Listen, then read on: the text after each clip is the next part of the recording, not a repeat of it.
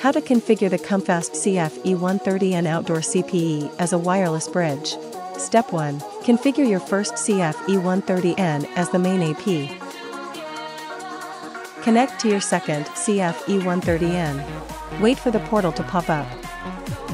Set a new password. Tap Password Add. Select Bridge. Select Station. Select Secondary Site. Tap Next. Tap the scan icon. Select the SSID that you want to bridge. Type the password if required. Select the launch range or leave the default settings. Tap Next. Create a new SSID for your second CF-E130N. Create a password if required.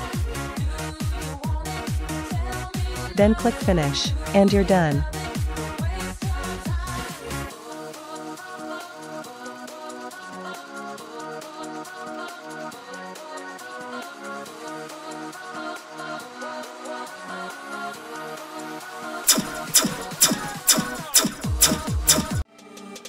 Remember to subscribe, like and share.